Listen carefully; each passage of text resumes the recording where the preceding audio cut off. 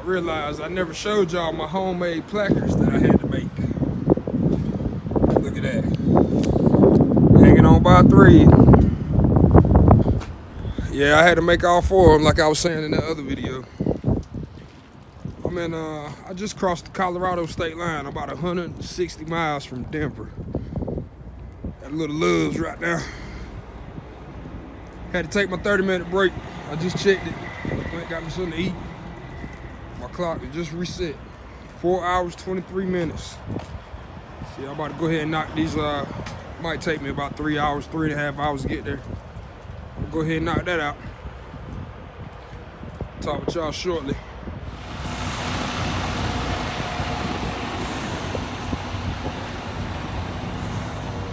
Bright and early, D. I'm here. I was here. Actually, I was here last night. I already got my straps off. It's about 6:42, 7:30. They said they're gonna come get me. Started getting unloaded. New day, new money. What up, gang? Where am I at right now? Littleton, Colorado. Just dropped off my load in Denver at Elite Roofing. Or hazmat load I had, dropped that off. Spent the night there last night, so I was already there. Let me go see what this motherfucker wants. Motherfucker about to load me up now. Yeah, man, the motherfuckers about to load me up. Had to make sure my wood won't in the way. I got that right there because the damn sun's shining. That's why I got the glasses on. But yeah, man, I want to go ahead and give a little. All y'all boys drove through that storm over the weekend. You know, hope everybody made it out safe. I did. Shout out my boy, my trucker's keeper. The little video you put up where he said, it don't matter how long you stay in the race. No, it don't matter how long it take you to finish the race as long as you stay in it. Yeah, I was at a damn, stopped at a rest area during the storm Saturday. Another driver came up to me, was talking to me. Talking about he had to shut it down. And at that point, when I stopped there, I already drove about 200 miles. I seen a lot of trucks in the ditches, man. But you know, the roads is pretty much clear. I mean, I'm not saying, if you feel like you gotta shut it down, shut it down. But look, man, all you gotta do, get on that road. Go out there, take it easy, man. Run it. If you get in a bad spot, you know, 25, 35 till you get up out of it. Hell, I ran straight through that storm, man. Made it all the way out. Stopped snoring, you know, I started seeing sunlight, grass. I made it out, man. So, you know, then the same guy was like, there's a Petro 2 miles down the road. He was like, yeah, man, I had to walk 2 miles down the road to get breakfast and then walk back. Let's see what this damn guy wants. Getting on my goddamn area. Oh, he don't want shit. Yeah, man. Motherfucker, I ain't no dummy. You telling me you gonna walk 2 miles down the road to get breakfast, then walk 2 miles back. You can't drive that truck 2 miles to the next exit and park at the Petro if you want to shut it down. Nah, what it was, he was just resetting his clocks. Ain't nothing wrong with that, man. Just let your clocks reset. Me, I want to get my damn load here today so I can get paid for it. Payroll cut off on Monday. I want to get my load here. I want trying to sit for 2 days at a rest area. If I'm gonna sit at a truck stop. So yeah, that's all that was. Hey, tell that shit to somebody else, bro. Trying to get the steering wheel right. Yeah, man. It was something. Oh yeah, something else I want to tell y'all, man. I always think about shit that people tell me. I forget to tell y'all in the video. Another flatbedder told me. He said, that same guy that helped me fold my tarps. Hey, that motherfucker like, 2 things in the world are better with 2 people.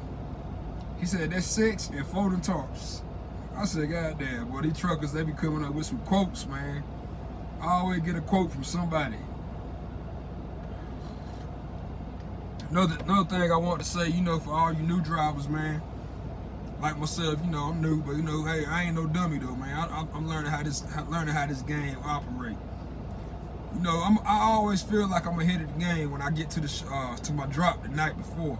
You know, I can drop it without starting my clocks up, and I sit for a little while without starting my clock till I get my next load, and you know I start heading there. So I dropped my load this morning. Shout out to Mexicans, man. Hey, they killed that trailer, man. About 5 minutes, about 10 forklifts. Hey, they cleared that damn trailer, took all the wood off, helped me move my tarps and everything. So yeah, man, shout out to Mexicans. I got a little footage on my snap. I'll put it up here real quick. One thing about it, bro, these damn Mexicans gonna work, bro. About 10 Mexicans on 10 forklifts killed this damn trailer. About 5 minutes. Look at them. If you ain't already follow me on Snapchat, follow me on Snapchat, cause I get little videos out quicker. You know, anybody want to keep up with me. But yeah, man. Anyway, I dropped my load, sitting there waiting on my pre-plan. I'm gonna tell you how these motherfuckers try to get over on you now. I'm looking at my pre-plan, my deadhead miles, 10 miles, deadhead.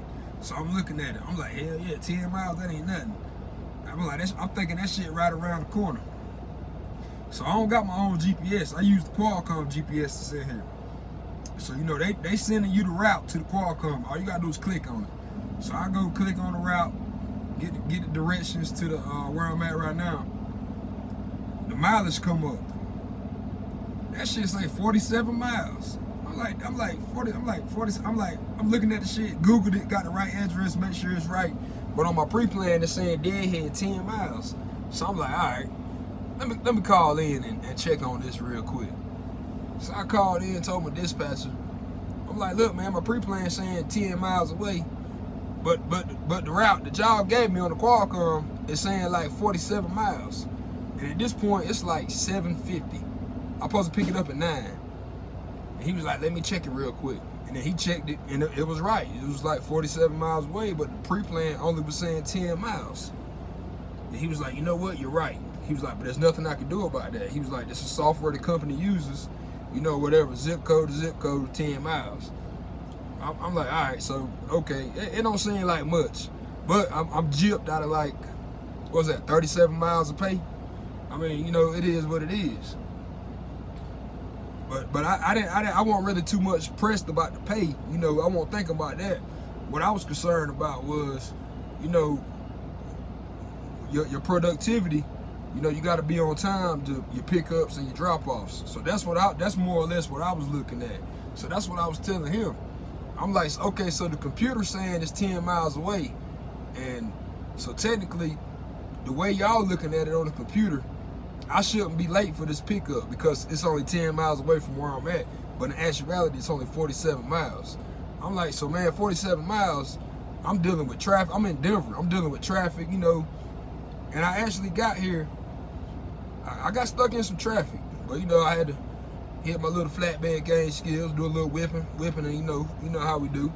I had to get up out that shit. So, yeah, man, I made it here. I made it here 8:52. I pulled up, arrived at Shipper, so I made it before the time it was. But I just want to put that out there, man. And then he was like, well, good thing you mentioned that. He was like, I'll put a note down that you actually did hit the 47 miles empty. I'm like, all right, man, whatever. So yeah, man, y'all keep an eye on stuff like that, man. Don't be scared to ask questions. If you got a question, don't be scared to ask it. These guys loaded me right now. As soon as I finish this cigarette, I'm gonna go ahead and get out, start getting my straps and all that together. Whew. So picking up some plastic building materials, like a 700-mile run. What time is it? 10? No, this clock ain't right. 9:26 here. I'm going down to San Angelo, Texas. I don't know what time zone they're in. They might be in Central Time. Yeah, I'm about to go ahead back there and start getting my straps together so I can get on up out of here. 700 miles. That's nothing, man. It's nothing. Some of y'all drivers, scary ass drivers, take about 3-4 days to run 700 miles. Hey, the same motherfuckers sitting at that rest stop, talking about they gonna wait the storm out here. They probably just not rolled out Monday morning. Hell, I dropped my load off. I ain't got time to play, man. I gotta get my motherfucking money.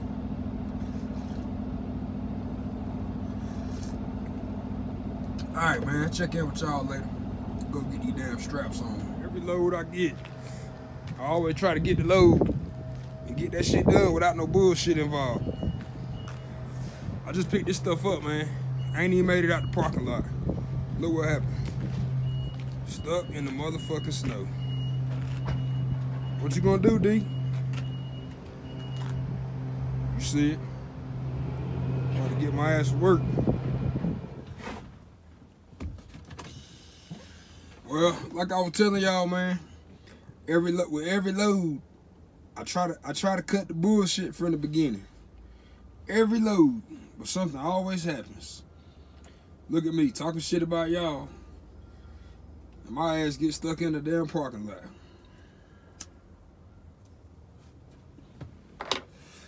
I drove through not one, but two blizzards. Two blizzards. I drove through one on 80. I drove through one on 70. Yeah, man. They say 90 minutes. 90 minutes for this tow truck get here. So I guess we're just gonna sit here and wait. 90 minutes. Might be longer than that. Catch in later. Well, check in later, I meant. Well, record finally showed up. Let's see how this goes. What's up, man? Not a lot. I'm assuming you're the stuck Melton driver. Yeah, man. What's the actual address here? Oh, yeah. So that way I can yell at my dispatcher, because I'm pretty sure it's not what I have. 8257 Blakeland Drive. They sent me to 87. Yeah, 8257. Which doesn't exist. Damn. So I went down, I've been sitting in the parking lot for about the last 5 minutes. Damn. Yeah, I had just messaged my dispatcher and he said he was like 5 minutes out. Yeah, I was. I was going down the street and I got to Copart, and I know Copart's the last one. But I'll probably want you backwards so we don't tear anything. You know. Alright, so you need me to do anything? I'll just have you idle the truck. Alright. I'm debating which way I want to take you. I might just grab my shovel and knock this out real fast. Yeah, I tried to do that, man, and the shit didn't help. I just don't want to tear anything up underneath the truck. Yeah. Because that's not going anywhere, I don't think, so make it a little nicer coming back down at least. Alright. I'll just get flipped around here and then we'll get you out. Alright, thanks, man.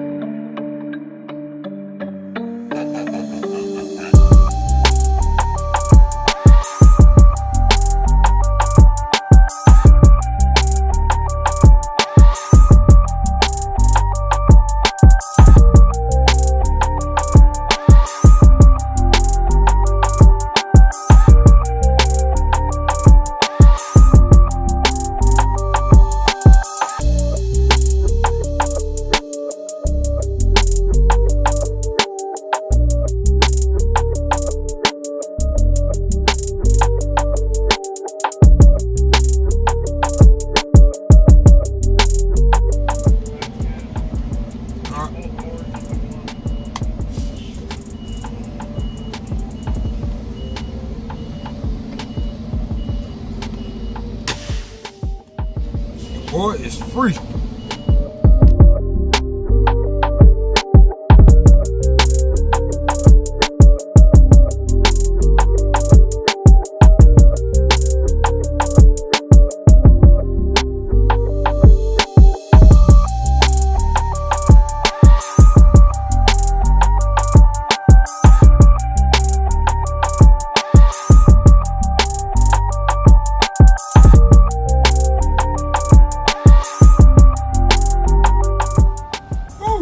Alright folks, hey, it's one hell of a day, man. One hell of a day.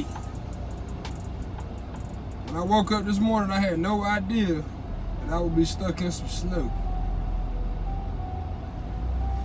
Checking my message real quick. I got a little message I want y'all, I got something I want y'all to help me with, man. But first, I'm gonna say this. Good things come to those who wait. Y'all ever heard that phrase? I'm gonna tell you why I feel like that. A couple nights ago, I was gonna do some laundry at a Love's. I was on the phone with my buddy Shaq over there at Swift. I was on the phone with him. I said, Shaq, man, I wanna do some laundry, but I don't got no damn laundry detergent. He was like, man, that shit hot at the truck stop. I said, yeah, I could imagine. So I went and looked around for the laundry detergent. I finally ran across some. Man, that shit was like the size of a bottle of dishwasher liquid. About that big, Tide. Guess how much it was? About $9. I said, nah, and then it only washed 12 loads. That's what it said. Man, that shit like it probably washed 4 loads, man. You be done use that shit, mix some water in it, goddamn, you know how you do back in the hood, you know. Put some dish detergent in there, do what you gotta do, whip that shit up. But anyway, good things come to those who wait. I'll tell you why. The next day, I was getting off the exit at my fuel solution. I made a wrong turn. Instead of me making a right, I made a left. So I had to turn around. Just so happens, when I turned around, guess where I end up at? Dollar General parking lot. I wasn't even gonna go in. I said, you know what? Since I'm already turned around, I'm on the side of the street. I'm about to go in there. Guess what I got? $6 extra. 100 loads, $6. But just the night before, I was about to buy it now. I was about to buy it, but I said, you know what? I'll wait. I still got clean underwear, still got clean socks and t-shirts and stuff. I was like, you know, I'll wait. So anyway, scratch that. Back to today. Got stuck in the snow. I want y'all to help me with something. From my flatbed brothers and everybody else, I want y'all to help me with something. I'm gonna put, at the end of this video, I'm gonna go Google the trucking company that pulled me out. I'm looking at it right now, MAXX Fleet Service up in Colorado. I'm gonna Google it. I'm gonna screenshot it. I'm gonna put it at the end of this video. I'm gonna be the first one. I'm gonna give MAXX Fleet Service, I'm gonna give them 5 stars. And what I want y'all to help me with, I'm gonna give them 5 stars, and I'm gonna comment, thank you, Brian. Brian was the one that came and pulled me out. B-R-I-A-N. So everybody help me out now. I'm gonna Google it. I'm gonna put the link down in the comments. MAXX Fleet Service. Go there, give them 5 stars, comment, thank you, Brian. Let's see if we can make Brian. It's 2019, man. We looking ahead. We don't want Brian to be employee of the month. We don't want him to be employee of the year. Let's go ahead and make Brian employee of the century. How about that? All right, folks. Anybody else just happened to run across my page today? Hey, like, comment, subscribe, whatever you want to do. Flatbed gang, brothers. I'm out.